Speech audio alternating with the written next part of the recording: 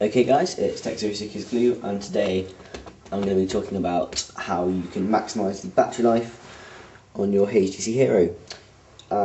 This is obviously a great phone, but the main issue is battery life with it, which is sort of the same as the iPhone and most other smartphones. Okay, so there's a couple of different things you can do. First of all, just flick it on. First thing is if you go into settings. One sec, turn the light off. Okay.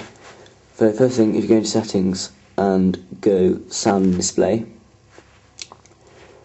you want to hit tick disable auto. I don't know if that's, yeah, it kind of says ticked. You want to tick disable auto backlight because that uses battery up with the light sensor, and you can drop your brightness because throughout the day you don't need it on the brightest. I mean, if you're indoors, sort of, if I drop it completely off, that's the darkest it goes, and it's still vaguely usable. So if you sort of keep it just under half or something, that'll save a lot of battery life.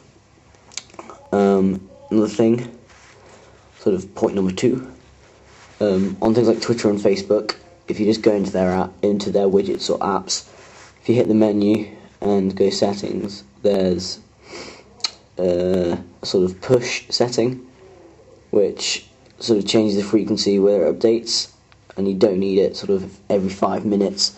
That'll drain your battery life, so just put up something sensible depending on how you're going to use it.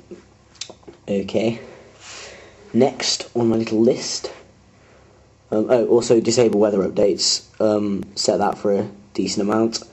Next thing is Wi-Fi and Bluetooth, because obviously, if you're not going to use Wi-Fi, turn it off. Same with Bluetooth. And with your mobile network, that's ironic. And with your mobile network, if you're not sort of using it, turn it off. Also, if you are using it, if you go into the settings, you can hit this, use only 2G networks. It's slightly slower, but it does save battery life. And if you scroll to the bottom, well, you can't scroll. If you untick this, it saves quite a lot of power as well. Okay, what have we got next? Okay, back into settings. If you scroll to the bottom and sort of halfway, you've got location. If you hit this, and if you untick use wireless networks, it stops the GPS being sort of cross-referenced to your Wi-Fi, which uses a lot of power and is fairly unnecessary, as you don't need the GPS location that quickly. So that slows it down a little bit, but it's saved quite a lot of power.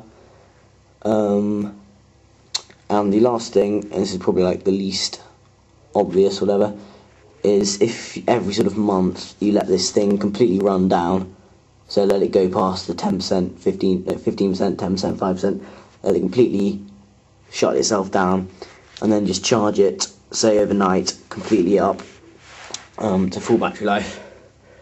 That sort of, I don't know what the technical term is, but it sort of recalibrates the battery, and that's supposed to help quite a lot.